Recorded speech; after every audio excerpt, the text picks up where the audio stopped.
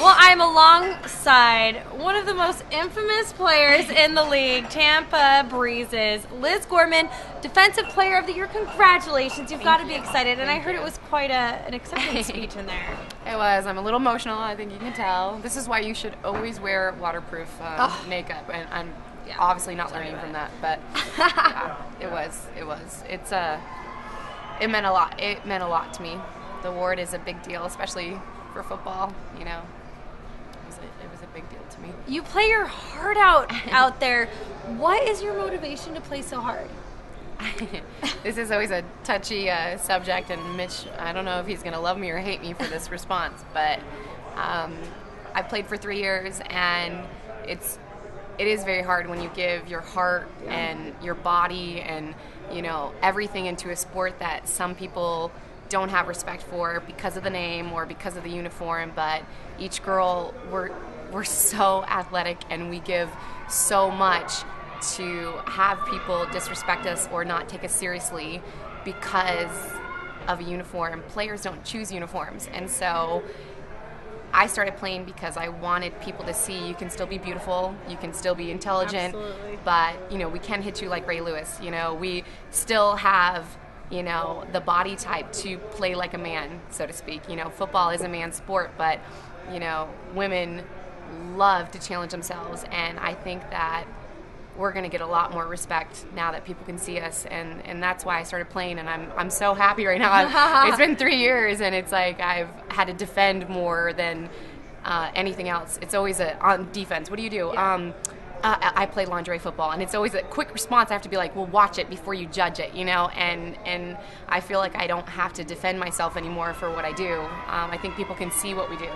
So that's why I started playing. I wanted people to see that we are athletes, and we do deserve a lot more respect than people give us. So. And people really are catching on here at the awards banquet, actually this whole lingerie bowl week.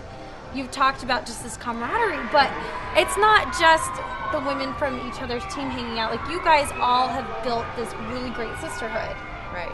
So, I mean, how has it been just being able to really get to know some of the girls from the other teams off the field? Because I know on the field it's all business. I see that. I'm there. But off the field, it's got to be fun just to get to know them. It's so nice. And, you know, for me, it's always hard. I mean, this is the best award for me, but it's also the worst because if you get up there, half the girls are staring at you because they're like, we hate you. Because you probably sacked them or tackled them or hurt something them. happened. And it's like, you know, exactly. With sportsmanship, you know, you have to understand any person that knows when you play sports, you get so passionate about it. That's not who that person is off the field. Yeah. Like, it's my job. You know, if I gotta hit you, that's my job. But off the field, especially dealing with women, everybody knows, a little emotional, you know, a little whatever. But it's so nice to see these girls and what they do, and you know, their struggles, and you know, behind the scenes. You know, it's like you have women that are mothers and their jobs and their different things, their different lives, and then they set everything aside to come play. I have so much more respect for girls, and you know, I'll say this 100 times. I have so much respect for the Philly team. You know,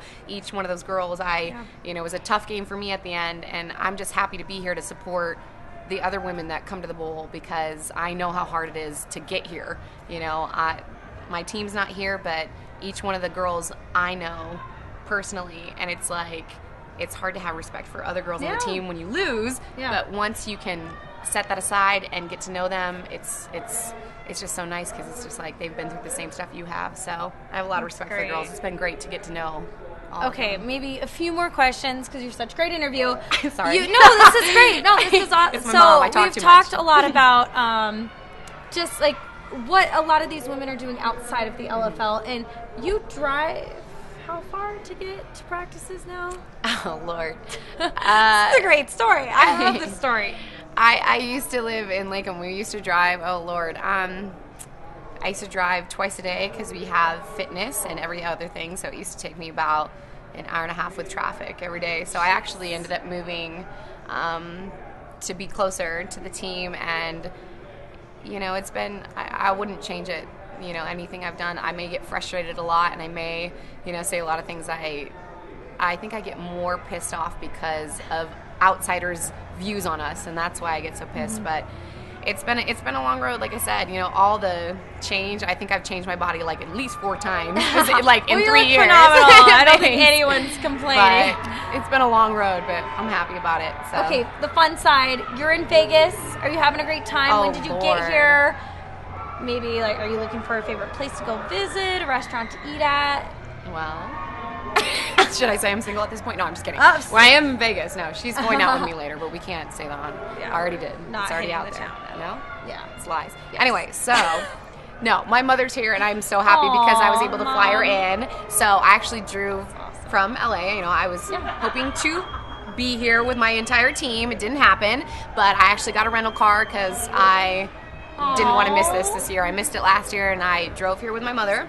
And she's going to be flying out actually later tonight. So, that's awesome. Yeah, so I'm going to be here for a couple days, and who knows? It's Vegas. What happens in Vegas, you know the expression. And with my personality, we have to see. Watch out, Vegas. It's Here gotta she be comes. off camera, so no more camera after this point. So. We got to cut right here. Well, congratulations, Thank you. Liz Gorman with the Tampa Breeze, Defensive Player of the Year. Congratulations. Thank you so much. Thank you. Thank you.